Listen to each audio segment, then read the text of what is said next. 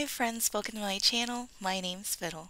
Today we're going to be making a miniature foot-powered toy truck. I really wanted to make it a pedal car, but I had a few problems with the design. So it's just a little foot-powered one where kick your little feet inside. I really would like to try it again to make it a pedal car, but I don't have any more of the thread spools that I used as tires. This piece came about from a Facebook group that I'm a part of. They host a challenge every month where they give you a list of random materials and you go out and source them and then make a miniature with most or all of the parts. For this month's challenge, I had almost everything on the list, so I decided to join in. I love seeing all the different things that people come up with for the challenges. Before we get started, don't forget to check the link in the description. That'll take you to the Scavenger Hunt where you can find the list of materials and the free printable pattern that you'll need to make this for yourself. Okay, let's get started. The first thing we have to do is cut out the pattern. Because our pieces are small, it's a really good idea to start with cutting the inside pieces out first, like the doors, the windshield, and the spaces on the hood. And the pattern I'm cutting is different from the pattern that you have up in the corner, and it's also different from the one that I posted when I initially posted the Scavenger Hunt. I had to change a few things because when I went back and tried to make the pattern after fixing it, I made the hood too small. But I did fix that, and I also reshaped the nose of the hood too. Before we move on to the next step, it's a good idea to trace your pattern onto another piece of paper so that way you have your extra door and your side panel. Now that we've got our pattern, we can glue it to our chipboard. I used a Cheez-It box because one of the challenge items is food packaging. And this is a lot easier to cut out of chipboard than it would be wood. Although I did consider baking pan aluminum, I wasn't too sure about how to connect the pieces together if I went that way. But I think it really would be a good idea. Maybe I'll figure it out someday and try again. I did a little bit of an experiment with this project in the fact that usually I sand down the chipboard if it has any type of paint on it. This time I wanted to see what the difference would be if I left it on. I will say that it made it to where I could glue the pattern pieces down and pull it off later a lot easier. Had it been plain chipboard, I would have just traced the pattern onto it and then cut it out. Once you have all your pieces glued down, go ahead and cut them out. And remember, start with the inside cutouts first, so that way you still keep the integrity of the cardboard. Once you have all your pieces cut out, grab the pattern for the body floorboard and a few chopsticks. They are another one of the challenge items. We're going to make the framework for the bottom of the truck. Start by measuring out 2 chopsticks the length of your pattern. Then cut one end of both sticks at a 45-degree angle. Now we need to measure 2 more sticks the width of our pattern. Then cut one of those chopsticks at a 45-degree angle on both ends. Lay your sticks out making a rectangle, then measure the inside intersecting points on the last stick. This one we're going to cut differently. Instead of cutting it at a 45, we're just going to cut it a straight line across. Now we're ready to glue them together. I used a combination of Aleene's tacky glue and super glue. I figured out the best way to do it is to put a ring of glue around the outside edge and put the super glue in the center. This gives you the instant bond from the super glue and makes the cleanup easier because tacky glue is easier to wipe away than the super glue would be.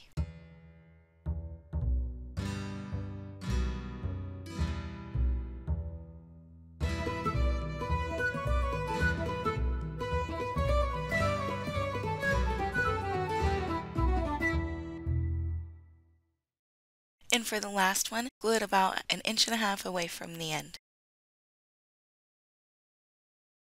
Set it aside to dry, and we're going to start working on the body panels. There are a few pieces that we need to make some folds in before we can start assembling. Any of our pieces on our patterns that have the dotted lines need to be folded in that spot. I used a metal ball tool and a clear ruler, but you can also use a regular ruler and a dead ballpoint pen. Once you have all your creases made, grab the hood of the truck, add glue to the 2 tiny front tabs, then tuck and glue them under the front flap, I guess is what we'll call it. Then use clamps to hold it together until it's dry. And while we're waiting, we can move on to painting. I mixed up a gray color by mixing my metallic black with some white. You can use whatever color you would like, cover all pieces front and back, and you may have to do a few layers. And speaking of the paint on the chipboard, for this project I attempted to peel the paint layer off, and that didn't quite work for me. I noticed that the paint layer kept getting thicker as it was pulling more of the regular cardstock off, and that resulted in wavy, uneven pieces. With that in mind, your two best bets are either to sand the paint off, which creates a mess, or leave it on and just paint an extra layer or so over it. Also, leaving that layer of paint on helps keep your piece stiff and you won't get warping as bad. Another thing that helps is painting both sides at the same time.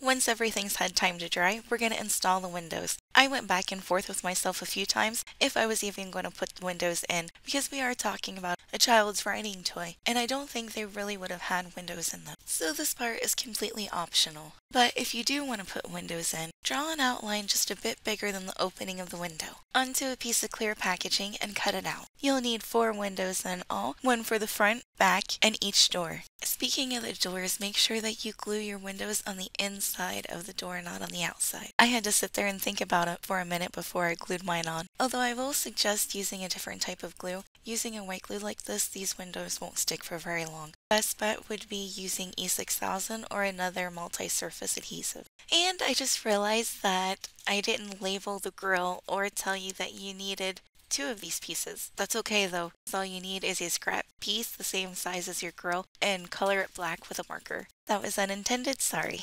I colored mine black with chalk pastels, but a marker is a better answer.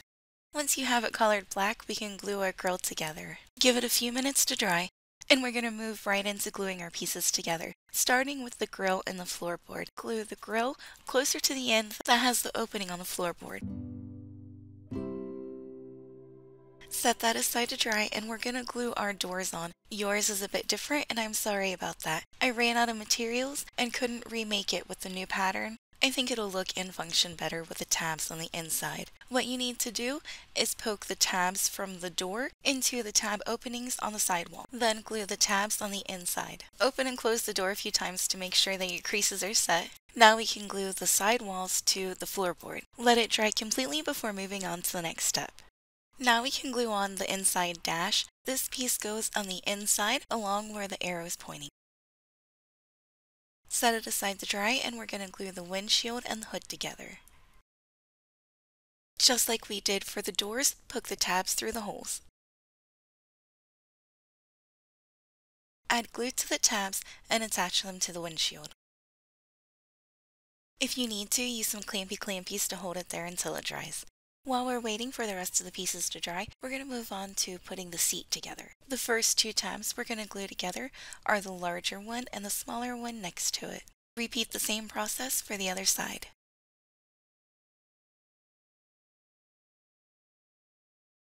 The next 2 tabs we're going to glue together are the upper smaller ones and the bigger one in the back. Hold it together with some clamps, and while we wait for it to dry, we can glue our windshield and our hood to the truck. I did use super glue on this part because there was nowhere to put any clamps to hold it together.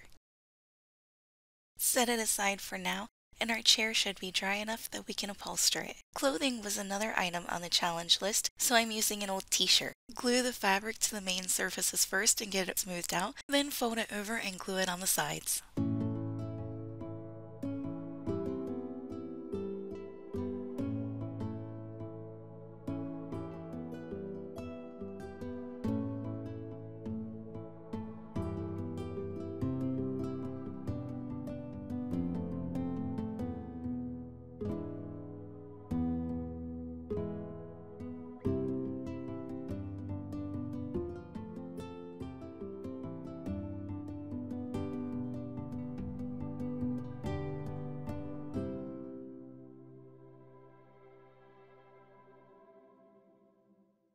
Leave the tiny flap at the bottom uncovered and trim the fabric all the way around.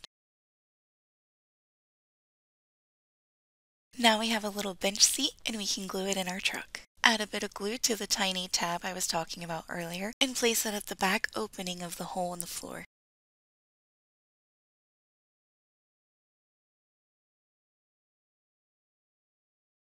Now that the seat's in, we can glue the back wall on. Add a dab of glue to the back of the seat and that'll give more of a surface area to glue the back wall to. We're going to move on to making the bed of the truck. First, we need to measure out 4 chopsticks the width of our bed. Next, we need to measure out 6 chopsticks and 6 smaller dowels the length of the bed from the back of the truck to the end. Once you have them cut and measured, we can start gluing them in place. We're going to start by gluing down 3 chopsticks along the 2 longer sides and up against the cab of the truck. I'm sorry it's taken me a minute to get this tutorial out. I keep losing my voice and have to stop working on it, so I've only been able to get a little done each day. That, and I didn't realize how long of a tutorial this was going to be because we're just about running out of time and we're not done yet. So let's keep trucking along, pun intended. Next, glue down your skinny dowel sticks over top of your chopsticks. Make sure that you're going over your width chopstick too. We're going to stack these kind of like Lincoln logs. When you have your 2 skinny sticks laid down, add another chopstick up against the cab. Then repeat the process until you've built up the back of the truck.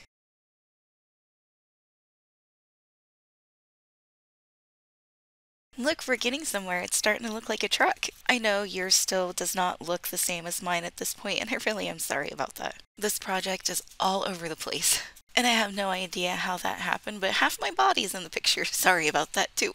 Anyway, this part is completely optional, but I wanted to cover up the gray in the bottom of the truck, so I decided to take my square dowels and cut some of them down to fit just right.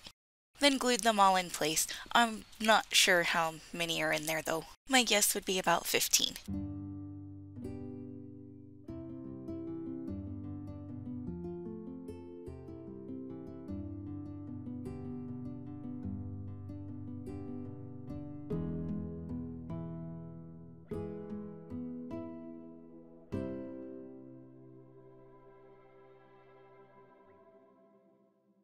I found more printer gears in my stash, and this one really reminded me of an engine, so I painted it black and I'm going to put it under the hood. And while we have the paint out, go ahead and paint the chopstick frame that we made earlier.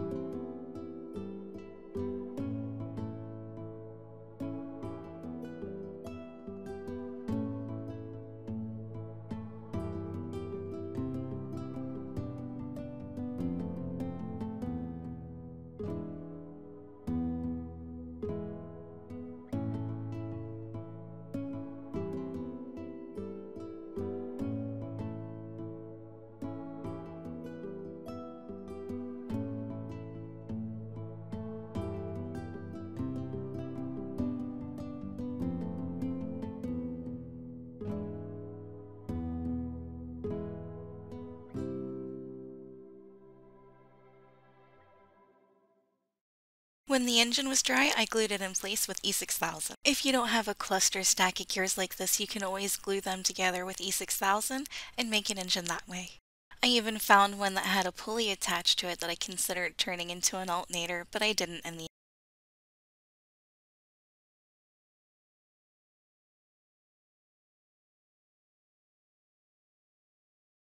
Set it aside to dry, and we're going to move on to making the headlights. Another one of the challenge items was dryer sheets, so I used one as a backing for the lights. You can use a regular piece of paper and color it yellow. I had to set mine aside because I used paint, so we'll come back to it later. But for now, we're going to move on to making the steering wheel. I used a laser cut gear for this, but if you don't have one, you could use a little button and it would look just as cute. And instead of pulling out all the paint stuff, I just colored it with a black marker to make it look a little more like a steering wheel.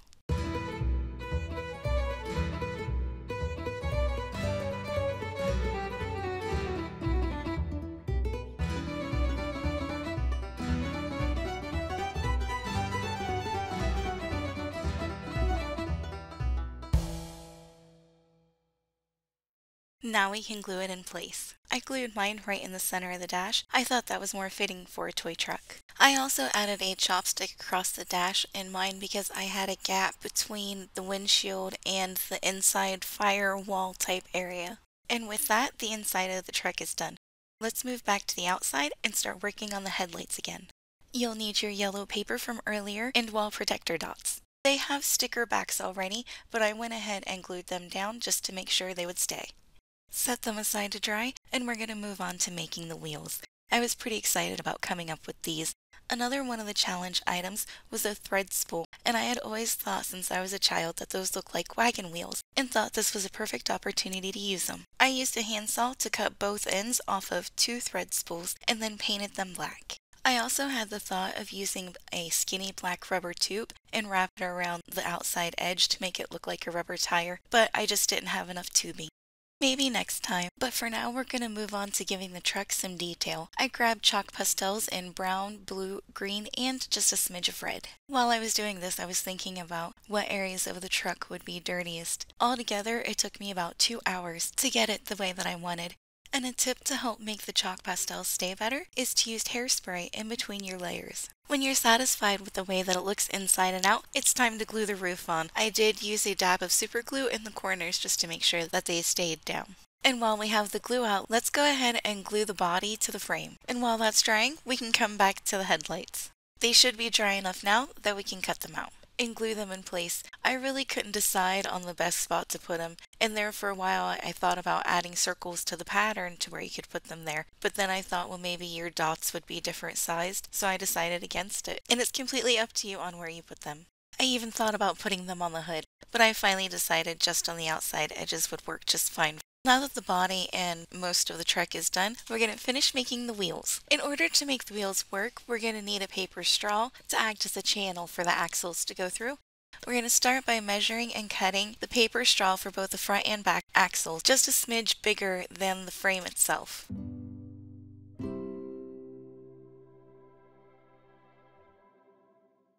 Now that we've got our straws cut, we can glue them on the bottom of the truck where you want your wheels to be. I used both super glue and tacky glue to glue mine on because I went ahead and kept working with it and needed the instant bond. I also painted the straws black later on, but I didn't record it. Set it aside for now, and we're going to move on to the axles and wheels. You'll need 4 flat round beads and 2 toothpicks. Your toothpicks should be just about the right size, but double check and make sure that they fit through your paper tube and have enough space for both the beads on either end. Next, put a bead on the end of one of the toothpicks, then put your spool wheel on top of that. The trick is using the bead as a hubcap to hold your wheel on.